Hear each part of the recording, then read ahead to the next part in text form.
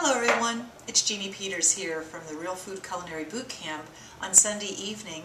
Just wrapping up the weekend, and I'm here getting ready to make the Tuscan kale salad, and I wanted to just show you one last idea before this week ends on how you can incorporate some vegetables into your diet before we kick off week number 2, which is all going to be looking at how to incorporate more starchy carbohydrates from beans, starchy vegetables, legumes, and how to go ahead and prepare them in the proper way so that you're getting the most nutrition out of them. So right now I'm soaking up some white beans. I've got some millet that's soaking right now. And later on this week I'm going to be showing you how to make some cultured vegetables, which is just a fabulous way to be able to go and incorporate more vegetables into your diet. But for now I want to show you this Tuscan kale salad in which I'm using Jacinto kale. And for those of you who have never tried this one almost looks, sometimes it's referred to as like dinosaur kale. It's got kind of a bumpy, firm texture. And this is great for those of you that really don't like that strong, bitter taste that you get with like the traditional kale. And this is an easy one. It usually comes clumped like this. I bought a big, amount of it at the farmer's market. And the way that you're going to go ahead and prepare this is you just take the end and peel off and then literally just strip it down. So let me just do that for you again. You just take a little piece at the end and start to peel it off, and then just literally just push it right down with your finger, and you'll peel off most of the firm core. And that way we're able to get, really just the meat of the kale. So I'm going to do a couple more of those, and then I'll just show you what we're going to do. And this goes really fast. And those little stems that you have, if you're a gardener, or if you compost, that can go straight into your compost. But honestly, if you're not, that kind of thing, don't let this go to waste. This is something that you can always use in a soup. Okay, you can just chop that up and just use it in the same way that you would celery. So I'm going to take these little pieces that are left here, and I'm going to just cut this into some ribbons. And those ribbons are going to go into my bowl. And then I'm going to make a dressing in which we're going to marinate this dressing. So this is a raw kale salad. And this is something that will keep in your refrigerator for a good week. And you'll have fantastic nutrition, wonderful for your bones, and a nice way to add in some of those antioxidants that we've been talking about. So a couple things that we want to do here. I've juiced a Meyer lemon. The Meyer lemon's a little bit different. It's a thin lemon. It's got a very thin skin, and I know they're very popular, in California at this time of the year. You don't see them back east or in the Midwest as much. If you're lucky to get one, you'll get twice as much juice as you would with a typical lemon. If you can't get a Meyer lemon, then you just get what you can. If you can get like a regular sun-kissed type lemon, that's what you go for. Whatever lemons you can. There's something great about that lemon juice for marination. So I've just squeezed a lemon into that. And I mean, honestly, lemons are going to vary. So a lemon like that is probably going to give you quite a bit more juice. So you could always use a little bit more if your traditional lemon didn't juice up so much for you. Then I'm going to take a garlic clove, and I've already chopped up one in which I've added it to the lemon juice, but I'm going to peel this. And we're going to chop that up real fine, and we're going to put that, these pieces out of the way, and we're going to just chop up this. So why are we using garlic? I mean, fresh garlic has something in it called allicin, and allicin has some amazing properties, some of which you probably already know about. We already know about the ability to have garlic maintain the good, healthy bacteria in the gut. But something else that you might not be aware of garlic is that it's fantastic for also decreasing your blood pressure. It's wonderful in terms of decreasing your cholesterol. Some of those antimicrobial, antifungal, antibacterial properties are amazing. So using it raw is great. And then to that, we're going to, we can add a little bit of salt and pepper in just a moment. So I'm going to go and drizzle what would be about 3 to 4 tablespoons of olive oil just right on here. Now you can use an extra virgin olive oil. This is where, a good olive oil really comes in handy because you've got a little bit more finer taste. Like an extra virgin works really nicely because that more delicate flavor just marries really well with these flavors of the lemon and salt and pepper. So I'm going to just toss that up here. Okay, so all the oil is just pretty much covering all those greens. And by the way, you know, I'm going to continue to go ahead and add all of these because this salad is great. This will stay for the whole week in my refrigerator, so I will continue adding the rest of this. Now I'm going to just take my dressing here, which is just basically my garlic and lemon juice, nothing else. I'm going to just pour that right on top here. And I'm going to put a little bit of salt, and I've got just some basic sea salt. So I'm going to go ahead and grind that up. If you had a little pepper, we could do the same thing here, so we can just grind a little pepper.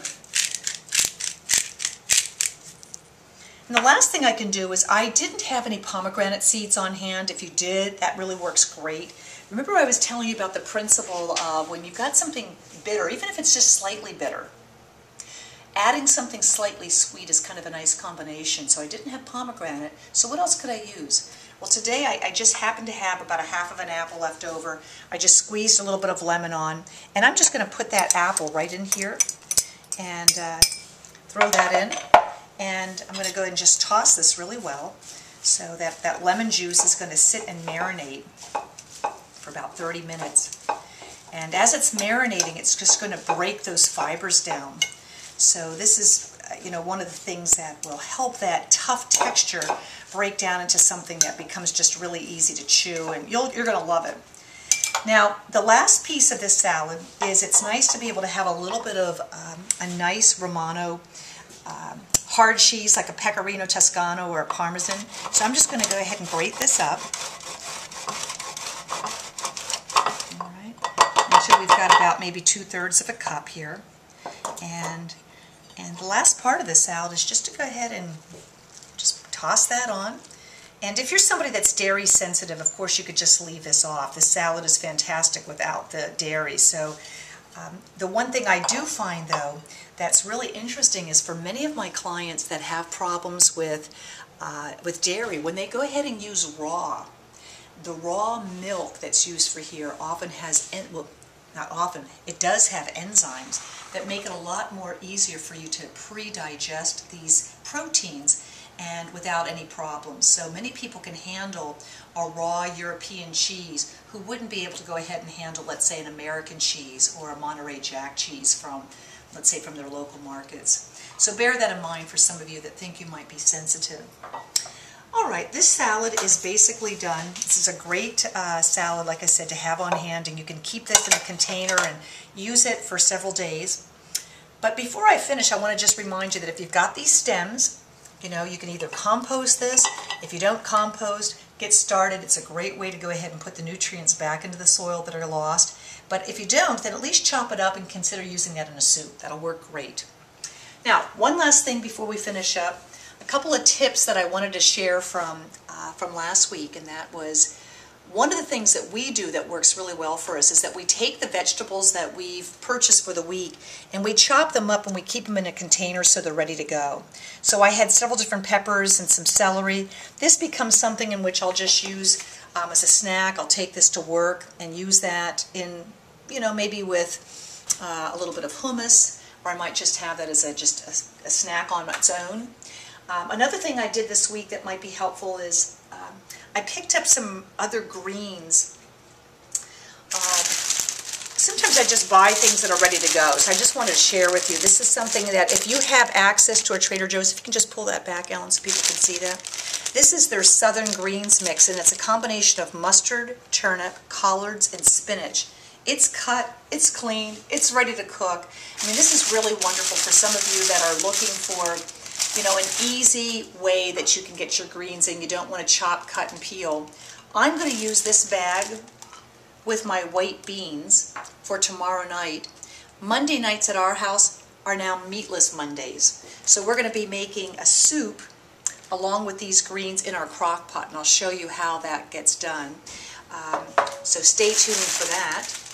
And then the other thing I wanted to share with you is that this week we're going to be focusing on some more starchier carbohydrates, and some examples of that are things like your yam, your sweet potatoes, your butternut squash. These have a little bit more calories than your leafier vegetables that grow above the ground, or that we use mostly the stems, so things like your cauliflower, your broccoli, your Brussels sprouts, those kinds of vegetables tend to be less starchy than these kind of vegetables. So I'm going to show you some ideas about how to use them this week.